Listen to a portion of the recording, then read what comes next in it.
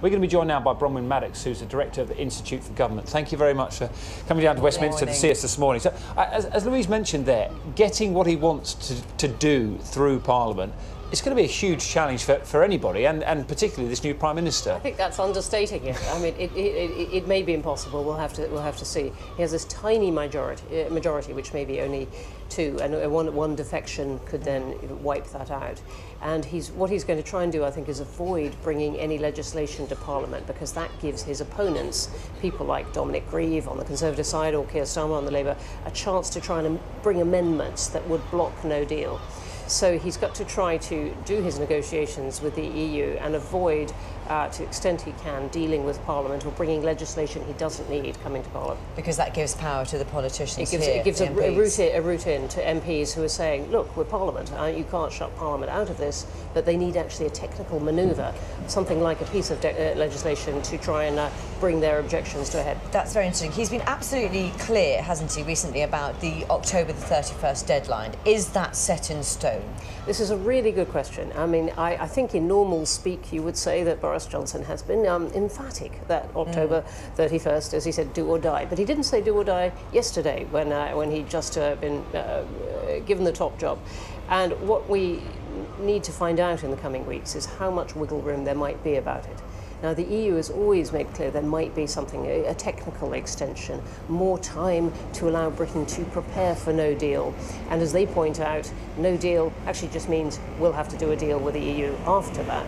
So you can hear sounds on the EU side pointing out there's wiggle room if Britain wants to take it. But what we don't know is how Boris Johnson is going to play the politics of that. You mentioned the word impossible. Just listening to you there, I'm sure our viewers are probably thinking the same thing. How on earth do you get anything through when you don't want to bring legislation before Parliament because you fear an amendment which will then reduce your power, and yet at the same time you're trying to negotiate perhaps the most important thing that we've had to do anything like this in this country for so many years, at the same time when Parliament are thinking you're going to try and circumvent the processes. In actual fact, if he goes through the processes, he won't be able to do what he's trying to do. It is impossible. That's the best word to describe it, isn't it? It may not be. I mean, there is going to be a bit of a Boris bounce, if you like. What we're waiting to see is how long that goes on. And political charisma is a real commodity. It's a real thing. I saw Boris Johnson actually, as it happens, in a small Welsh churchyard. I mean, some months ago, and there's a kind of a frisson that went through these sheep farmers and someone saying, could he be the next Prime Minister? It's a real thing. So there's a question of how much he can just talk his way through. But the real deadlines coming up are to do with the EU and needing to get a position clear. So he's effectively been made Conservative leader and now will become Prime Minister, voted by just over 90,000 people. What about an actual general election when everybody gets a vote? Well, there are voices in the media today saying he should go for one immediately, but I must say I think that is very risky from his point of view.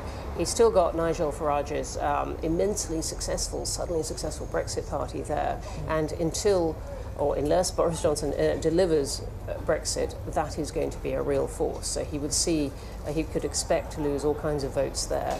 Could he try and do some formal deal with them? Well, that's really quite ambitious.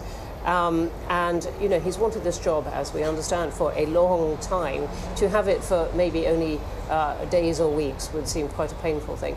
My guess is that he's going to try the more conventional route, which is to try to put together some kind of deal with the European Union, see whether he can come to terms with them, or come back to the UK and say, no, that didn't work at all, but at least try that route. But I could be wrong. You know, there are people saying he's got no alternative. Bronwen Maddox, really good to talk to you. Thank you very much for your analysis. Thank you.